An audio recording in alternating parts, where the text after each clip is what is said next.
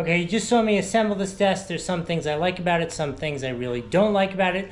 Let me show you. Number one, it was very easy to assemble. That was good. The hardware seemed nice and solid.